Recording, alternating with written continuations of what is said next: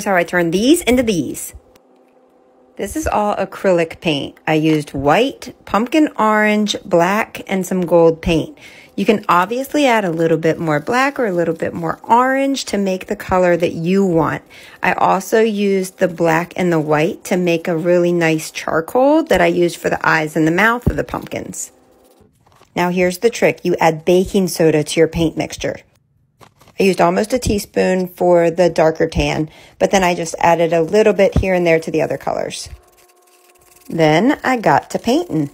And I'm just using one of my kids' little craft paintbrushes because I like the way that it added texture to the pumpkins with the brush strokes.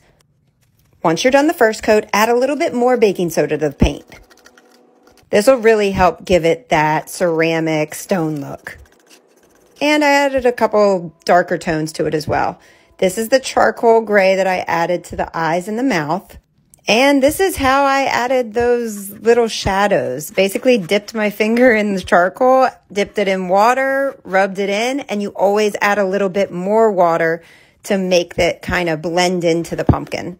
Also, be careful not to rub too hard or you'll chip it off. And there you go. This is how I made the pumpkins for this little project.